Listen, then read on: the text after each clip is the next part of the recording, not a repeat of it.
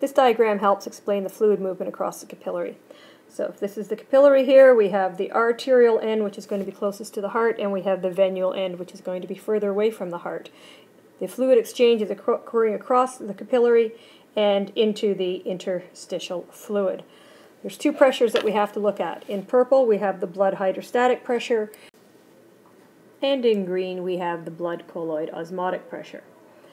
Blood hydrostatic pressure, as you will see, is an outward force tending to force fluid out of the capillary. The blood colloid osmotic pressure is an inward force tending to move fluid into the capillary. So we have two opposing forces. Look at the blood hydrostatic pressure and you will note that the hydrostatic pressure decreases as you move away from the heart. So the arterial end is going to have a significantly higher blood hydrostatic pressure than the venual end.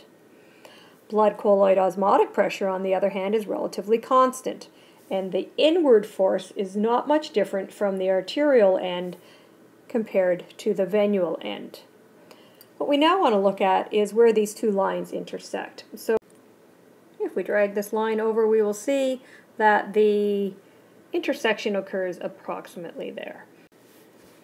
At the arterial end, you can now see that the blood hydrostatic pressure is greater than the blood colloid osmotic pressure. So the outward force is greater than the inward force.